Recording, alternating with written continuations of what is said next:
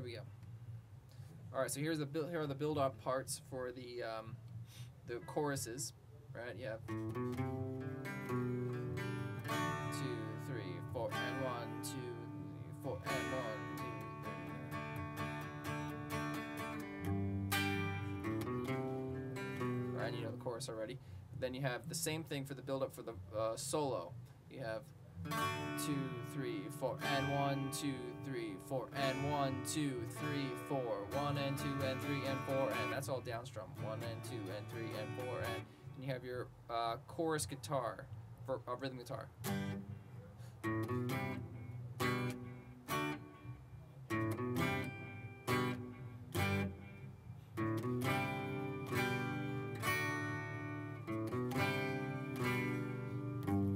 That's just the chorus part out of that, all the way to the end of the song.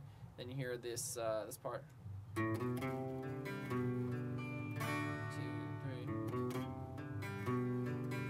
So it goes back to the D. Third time.